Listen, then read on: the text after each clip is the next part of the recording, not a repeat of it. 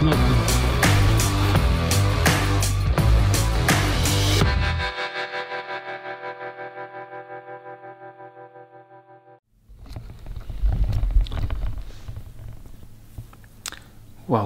Welcome to November the 4th. I believe it is the 4th. It is the 4th.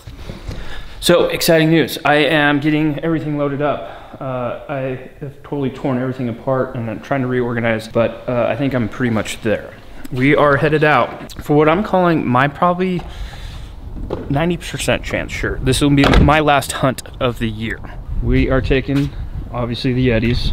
As always, we're taking my mom's side by side. She was generous enough to let me take it over to Colorado. We have the back fully loaded. We've got the Camp Chef grill, we got a gas can, we got a propane can, we got a lot of clothing, some hunting stuff, some food, shooting rest in case somebody needs to shoot their gun. We have Mark Boardman's rifle he shipped out to me. We have Mark Boardman's suitcase that he shipped out to me. What else do I need? We need 2 other rifles. 2 Weatherby 6.5 by 300s. This is mine, this is Bryant's. We have a box full of goodies that Mark shipped out to me from Vortex. We have some walkers, we have some boots, we have some toothbrushes in the back. We pretty much have it all. I hope anyways. I've spent the last day and a half getting ready. So the scenario is, I'm leaving tonight from Pocatello. I have to pick Mark Boardman up in Salt Lake at the airport at 8:50 p.m. Eric has some things to do in the morning, and then will be driving over tomorrow, later.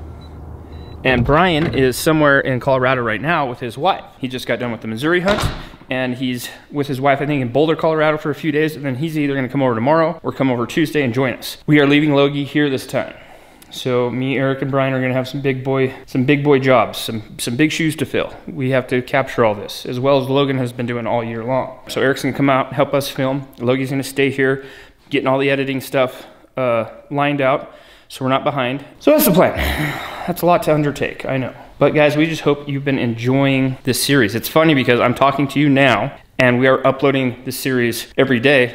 I think episode 6 goes up today in about 2 hours. And the response through the first 5 episodes has been amazing. People are liking it, they're being entertained. Might be learning something, might just be entertained. So it's crazy for me to think in that there's 2 months from the episode we're uploading today till this episode that I'm filming today. And I wonder what you guys are gonna think about everything in between. I think it just gets better and better and better. So if you're watching this, you've stuck along. This is like a weird time sphere we're talking about. I'm talking about things in the past that you guys are gonna watch or have watched and you're gonna watch. I don't know. This is crazy. Anyways, I'm gonna go hang out with my family for a couple hours before I have to take off. Alright guys, it is 1:15 a.m. I've just made the executive decision to pack up and go sit at the tree stand that I was gonna sit this morning and decided not to, because this literally is the last chance that I have to get up there and sit, and I at least want to put out a stealth camera. So I got a stealth camera to pack up there. I'm gonna get out of here guys, but as usual, in a hurry, so I will catch you guys on the mountain. You gonna stay here? Oh, this is kind of where I'll work around anyway, so. Alright dude. Let me know if you need help with anything. Good luck, man. Nolan just spotted some deer down there. I'm gonna head to the tree stand. Nolan's gonna stay down here. I'll keep you posted.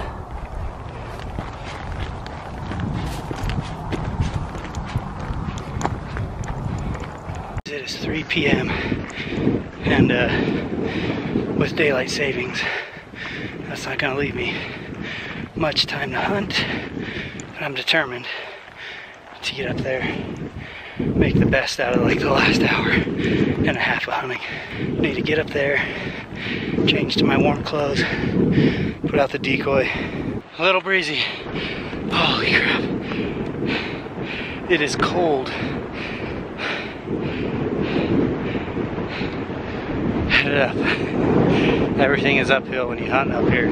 We saw 4 bucks on the way up here. 4 bucks, 1 mature buck with does. So they're cruising, they're up.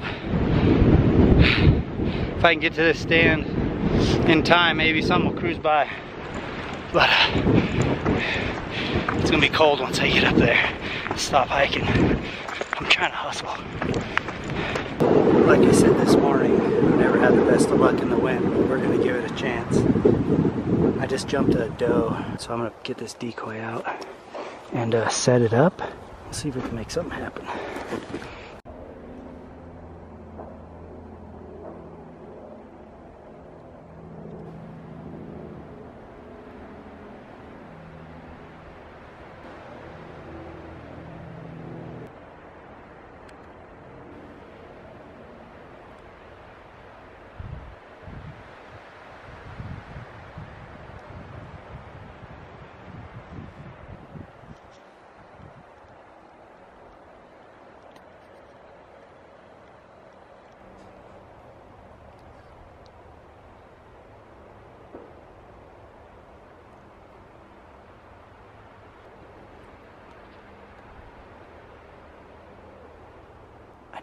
there as soon as possible. 3 does. It's 4 p.m. I finally set up in the blind. Those does walked within 50 yards of this decoy. So we got an hour and 15 minutes to hunt. You just never know what's gonna come cruising by. Hopefully something comes by. I've got the GoPro set up, rangefinder, bow, ready to rock and roll. It's just a waiting game now.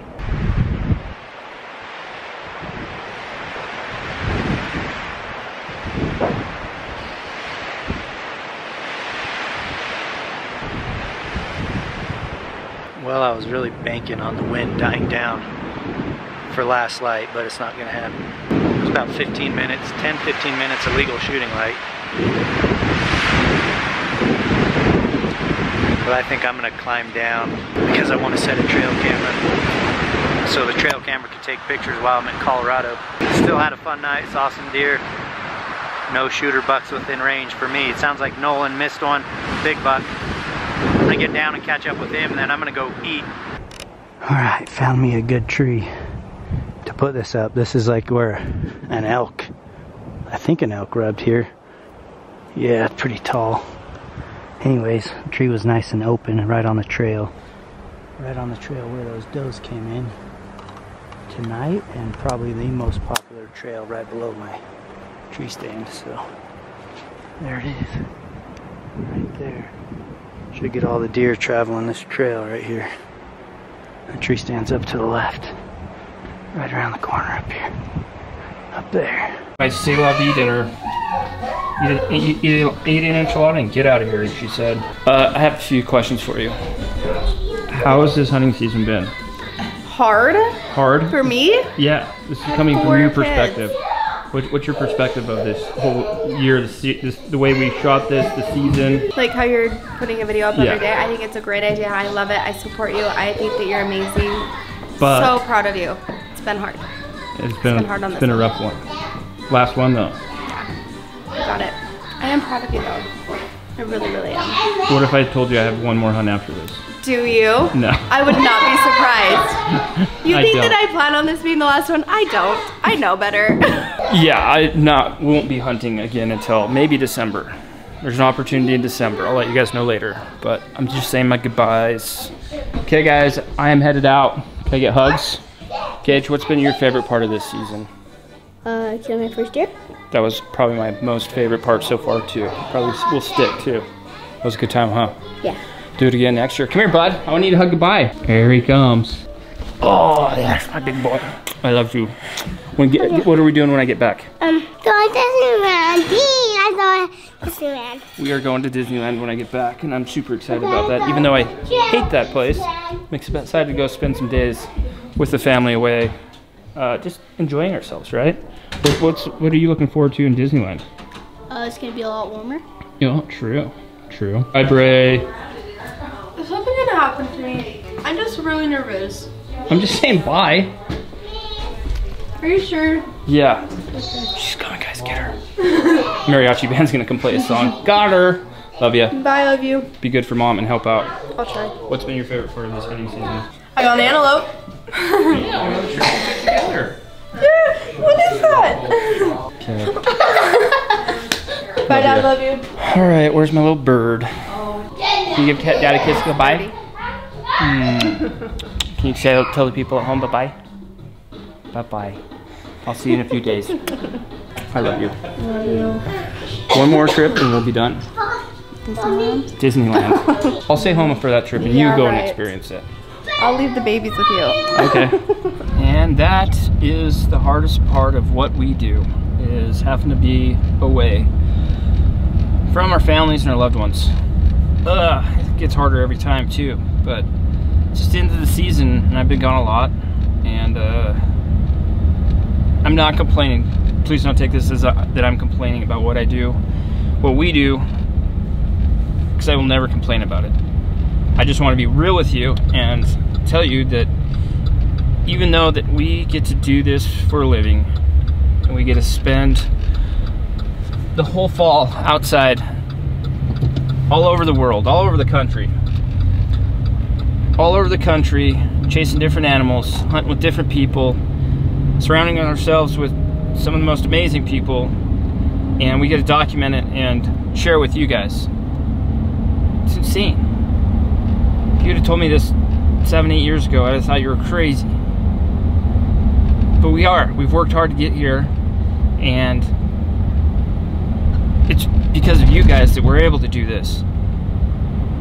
And so this year, the slogan for me was to slow it down, and that meant a lot. I struggled last year. I had some moments last year. If you guys watched our videos from last year, I lost my head a couple times on some hunts, and either missed animals I should have hit, or hit animals, never found them, never recovered them, for whatever reason. And so the motto started out, slow it down, and that was just, Casey, don't get so in your head, and slow it down and make the right shot that you can practice all year long. Well, then I started thinking more and more about the whole slogan, slow it down, and was thinking about how fortunate and blessed we are to do what we do. That slow it down actually broadened, and it really became slow it down and enjoy everything. Enjoy every moment. Enjoy the times when you're hunting, the times when you're in camp, the times when you're at home, the times when you're traveling.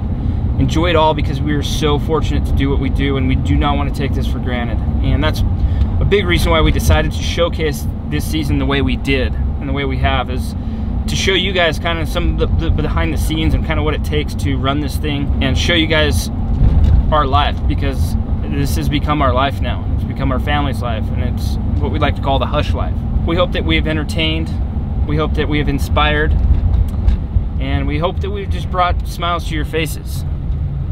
And we want to say again how grateful we are for you guys at home watching this right now, and I've watched the last 70 days or so, however many it's been. I don't even know what episode this will be, but I'm really, this hunt is this is what the one I've been looking forward to, all of them, but this hunt was the one that really, it's changed some things in my life. This is the hunt that I struggled on last year. Missed a deer, hit a deer last day, couldn't recover it. Year before, same thing, shot a deer last day, couldn't recover it. This thing has owned me. And after last year, and after we started putting up some of the videos, I got a lot of hate comments. I got a lot of comments saying that, hey Case, maybe you should hang it up for good. You maybe shouldn't be a hunter. You shoot a lot, miss a lot. And man, that really hit home to me. Sparked something inside of me. And so I made a pact last year that I was going to do everything I could to become the best hunter I could. And it started out with me doing the Mountain Ops 90-day challenge, and that changed a lot. I lost 55 pounds, and I'm still right there, down 55 pounds, depending on what hunt we're on. And that is what really changed a lot for me. It changed my the way I looked at myself, the way I treated other people. It gave me confidence again in myself and my abilities, and it all stems from my struggles and my failures from last year on this hunt. My redemption is to go and just absolutely hunt my butt off and do everything I can to harvest a nice mature deer and enjoy every second of it, enjoy every minute of it. And it will be my last hunt of the year, and I can end this year knowing that I hunted as hard as I could and did everything in the off season and leading into the season I could do to get myself ready to be the best Casey I could be in the woods. And this might seem really cheesy, but maybe some of you guys can relate, and maybe some of you guys are watching this right now and thinking maybe there's some things I can do to become better. And I'm not just talking about a better hunter, and that maybe that's the goal you start out with. Can you guys see me? Maybe you don't want to see me, but that was the goal I started out with, was to become a better hunter. And the small decisions I made and the small decisions I changed in my life led me to become not only a better hunter, but I feel like a better person, a better dad, a better husband. And like I said, maybe some of you at home are watching this and you guys are thinking that you could do some more, you could do a little more, you could do a little more around the house, you could do a little more with your kids, you could have more confidence in yourself, you could get after it in the woods a little harder. And this doesn't all just get about health and fitness and losing weight, but it's about just changing something in your life that you know is holding you back from becoming a better and a happier you. And for me, that was losing some weight. And this has been a super long tangent or super long rant. I hope you listened to it. I hope maybe I inspired some of you, maybe not.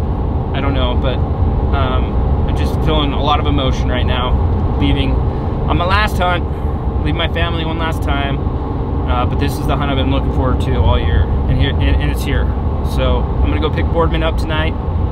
We're gonna drive as far as we can, and then in the morning we'll make our way over to Colorado, where we'll be hunting hopefully tomorrow afternoon. So I am almost to the airport, but I had to make a quick pit stop here in Salt Lake City. It's a little sketchy where I'm at. EC Money is on his way to meet me, but we are, this is some of our old camera gear. This is a Canon XA30. We shot a lot of videos on this old bad boy. Still a great camera. But our good friends, Micah and Garrett from Hidden Instinct, if you guys don't know who they are, go and follow them. They put up some of the best predator hunting videos on YouTube, if not the best.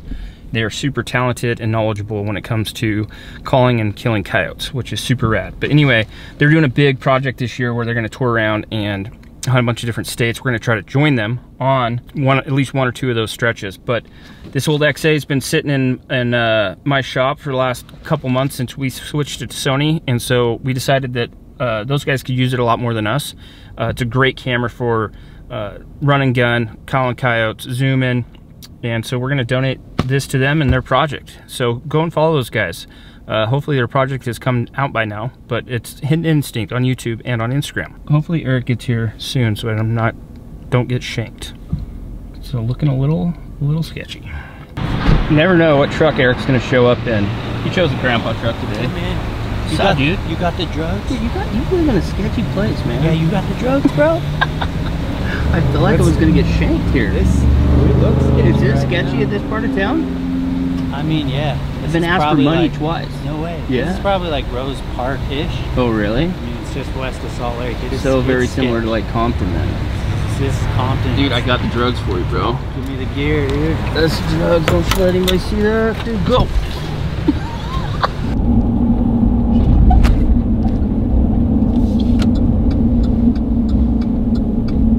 All the way from Wisconsin, Mr. What's going on, Case? Mark Boardman. What's up, buddy? Dude, How's travel? Oh, see, we lost man down. Well, let's go. You ready? Let's do Go. it. I'll grab this. Did you bring some snacks in here? Yeah, lots of snacks. Looking to take snacks back, I see. Anything you want to keep cold. Jim is the guy that watches this curb, and Jim does a good job. He does not let people sit here longer than a minute and a half. I sat here for 2 minutes, and he came and told me I had 1 more minute. So you're lucky Jim was on feeling a little nice tonight. You sat here for 2 minutes? 2.5. I really pushed my limits. Are you insane? You could have gotten us both killed. So me and Mark are gonna drive, probably, it's a 6-hour drive, 6.5, 7-hour drive where we're going. And we're gonna get a hotel when we get tired and finish the drive tomorrow. We should be there by noon tomorrow, hunting. Sounds good. You down with that? I'm totally done with that. All right, if I can get out of this place. Salt Lake Airport is the worst airport. It's a growing airport and they just don't have the size for it yet. But they are adding on.